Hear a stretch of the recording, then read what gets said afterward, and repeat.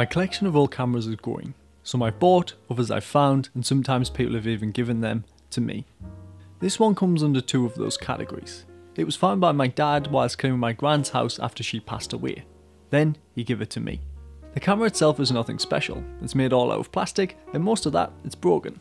It doesn't have a fancy lens, and there's only 2 aperture settings. What does make this camera interesting though is when I opened it, it still had a roll of undeveloped film inside. I don't know when it is from or if there's anything on it.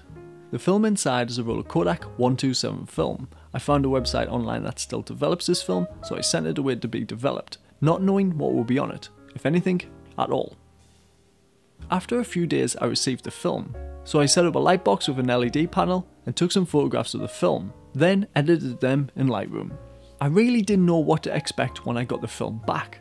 After 40 years of it being in the camera, there wasn't really a lot to see. I think this was due to the undeveloped film being exposed to light at some point.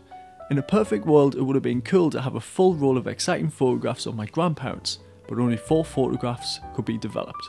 I showed them to my dad, and we think the 4 photographs were taken in sequence, starting from the right looking out of the window around the room to the left, where a woman and a little boy are sitting.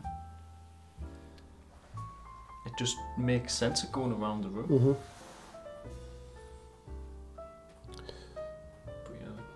No, I think that's because there's something there,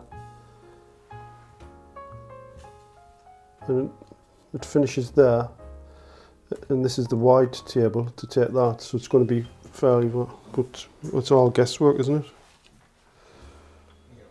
It just shows you how much we take photographs for granted these days.